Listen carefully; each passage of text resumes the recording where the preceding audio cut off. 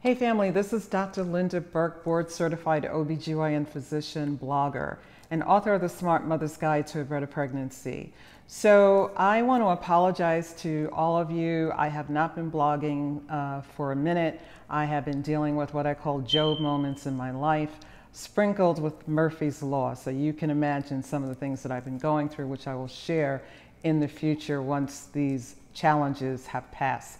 However, while I was reading the New York Times this evening, Sunday New York Times, a story about a pregnant woman caused me to pause, caused me to pull out this camera. You all know I do not like speaking in front of a camera, although I love speaking to y'all, based on the content, the narrative of this story.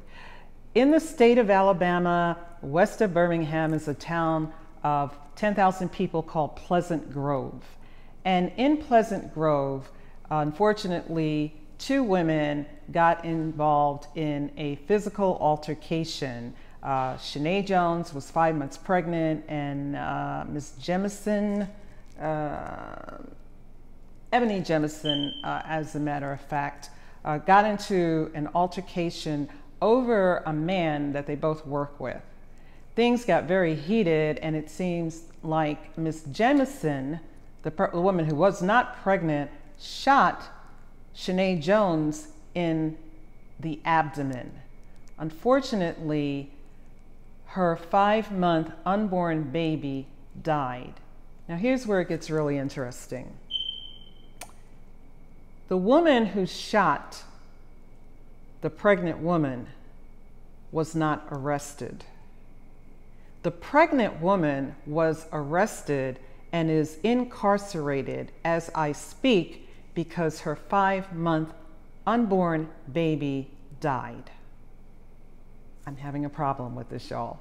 I'm really having a problem with this. And as you know, Alabama is a state that considers an unborn child as having the same rights as a born person.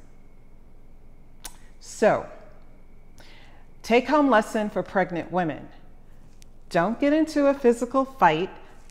Definitely don't get into a physical fight with someone who has a gun, because if that person shoots you and something happens to your baby, your unborn baby, and your baby dies, the person who shot you is not going to jail.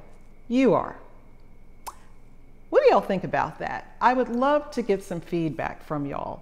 And by the way, Pleasant Grove, the decision you made regarding Shanae Jones was anything but pleasant. Thank you so much, y'all, for listening. I want to hear from you and look forward to talking to you again.